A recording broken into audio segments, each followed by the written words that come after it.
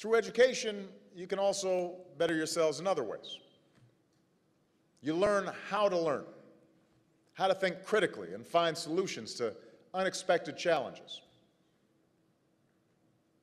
I remember we used to ask our teachers, why am I going to need algebra?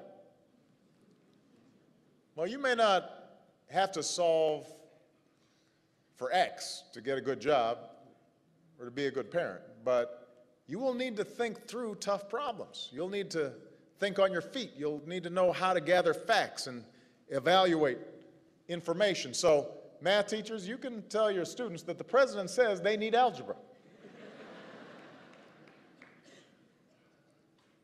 Education also teaches you the value of discipline. That the greatest rewards come not from instant gratification, but from sustained effort and from hard work. This is a lesson that's especially true today in a culture that prizes flash over substance, that tells us that the goal in life is to be entertained, that says you can be famous just for being famous. May you get on a reality show, don't know what you've done, suddenly you're famous.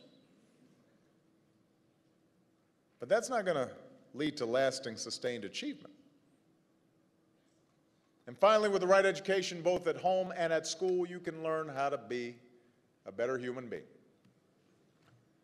For when you read a great story or you learn about an important moment in history, it helps you imagine what it would be like to walk in somebody else's shoes, to know their struggles.